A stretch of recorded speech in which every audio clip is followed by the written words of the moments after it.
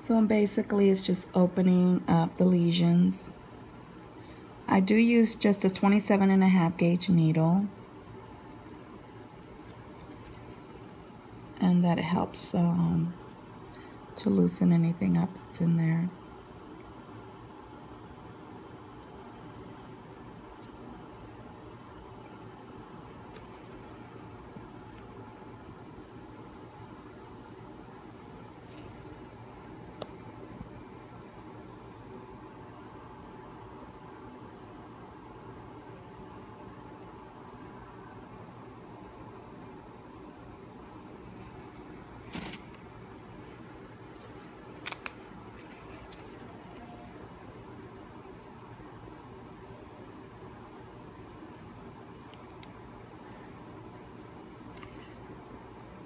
Some of you have asked why I use a Q-tip instead of a comedone extractor, and I really find that this doesn't traumatize the skin as much, and I'm able to really scoop all the way from the bottom. And so that's just my preference. Doesn't mean that the way somebody else is doing it is wrong. It's just that I tend to work more with ethnic skin types, you know, Polynesians, Hispanics, African Americans, and you know, we just tend to have more problems with post-inflammatory conditions because of trauma to the skin. And so we really avoid putting so much trauma.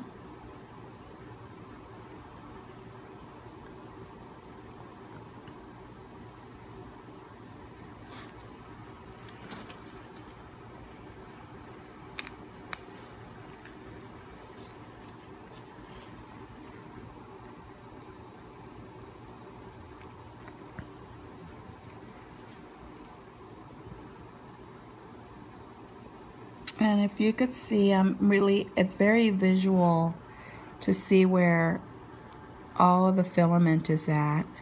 So I just work it until I get it all out.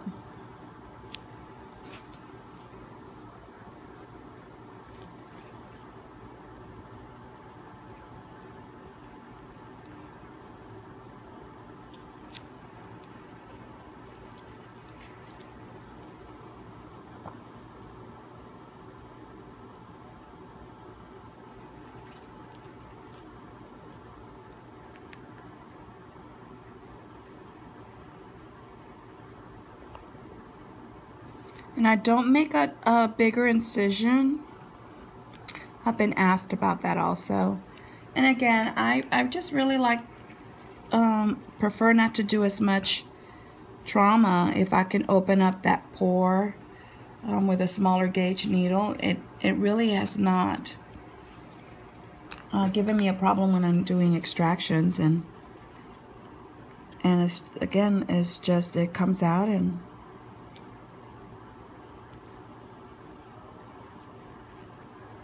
that's basically it.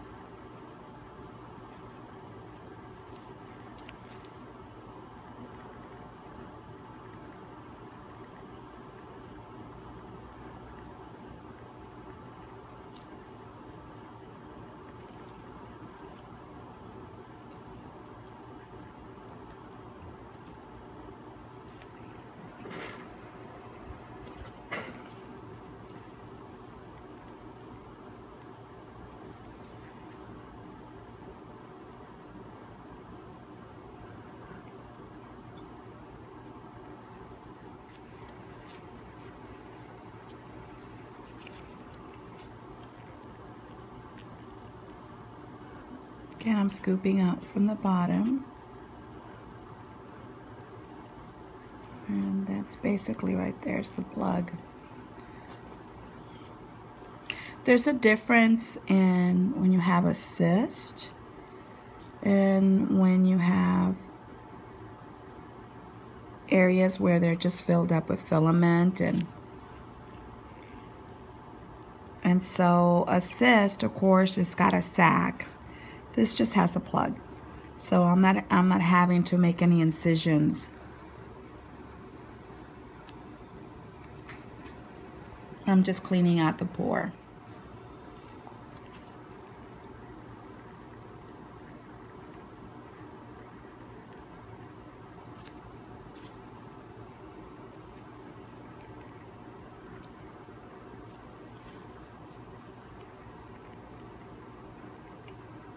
Okay, again, I'm going to go back.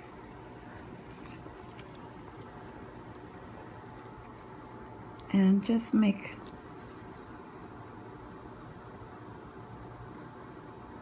use that needle and just kind of wiggle it around to break up the impaction.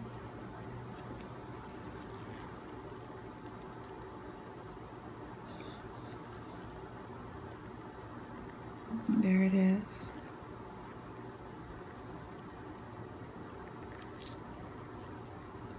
And again, I'll just less trauma.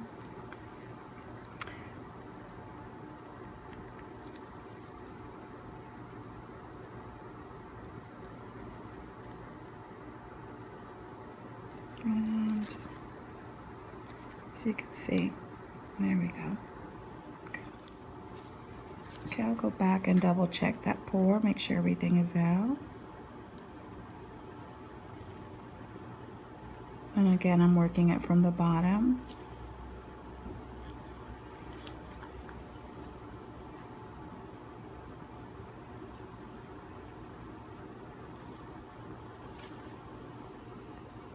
I also use my fingers to really feel that area. It's nice and smooth. And it's cleaned up.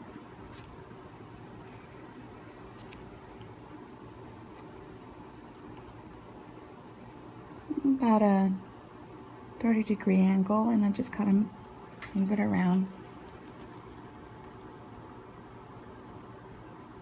And there we go.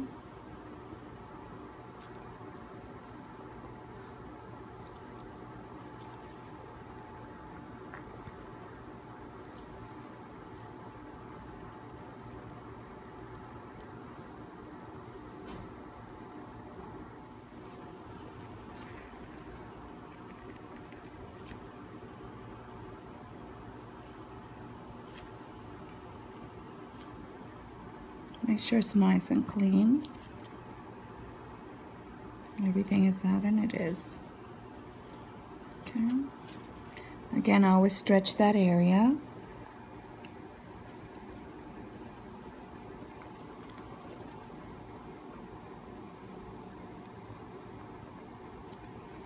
How are you doing? I'm fine. Good. Right, stretch that area, and you could see the perimeter, and I'm going to use the back end. And so there's the perimeter of that pore, outer perimeter, and you can see where all of the impaction is at in the filament. So what you do is you don't attack it from the top, but really you scoop it from the bottom, and then you just start working it out.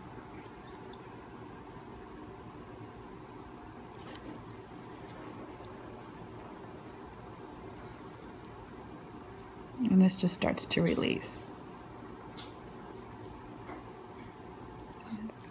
Again, stretch and scoop from the bottom, make sure everything is out. And there's a little bit in there.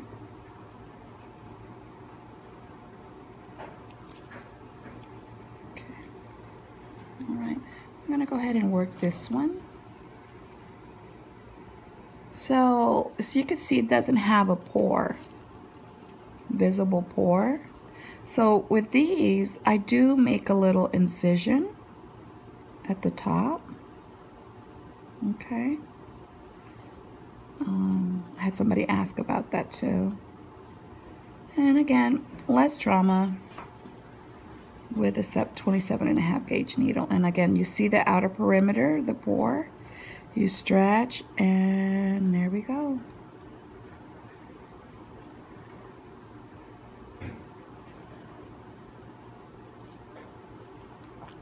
And you see that the pore is getting smaller. Okay, or not the pore, but the area that's filled. Again. I'm just working. You can see where everything is at. I'm working it out. Okay.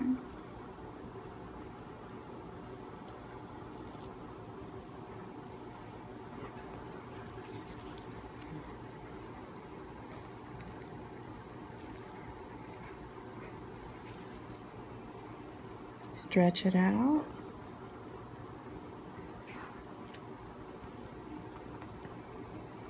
Okay. It's a little sack right there. You can see it. You pull it up.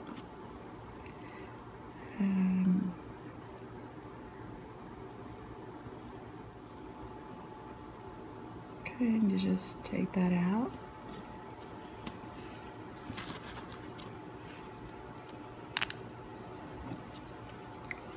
Again, go back. I want to make sure that this is nice and clean. Still working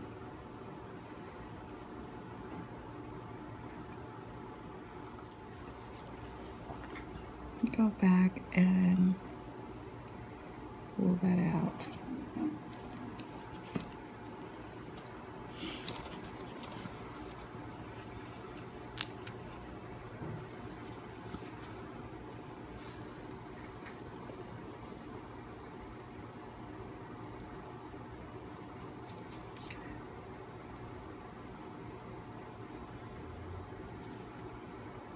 All right, so he's got another one here, kind of a cluster. And so we're gonna, you could see 1, 2, 3 there. And so we're gonna go ahead and push that out.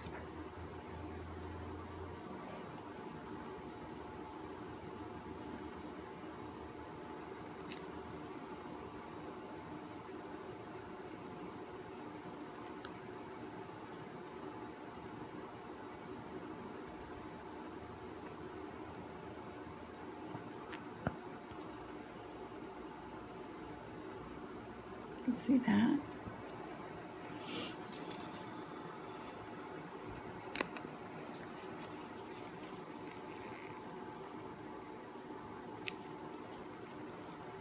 And I'm just gonna go through here and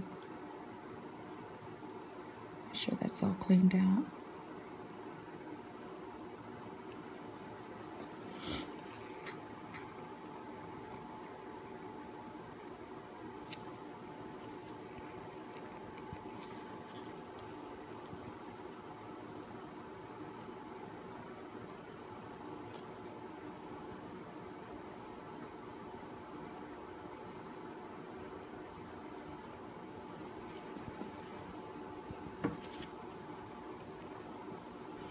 For those who were waiting for our last video, by accident we erased it. So I'm sorry it's taken so long for us to post again. But I see this client every 2 weeks. And so that's why you've had to wait a little longer. But thank you for your nice comments and wanting us to go ahead and post a video.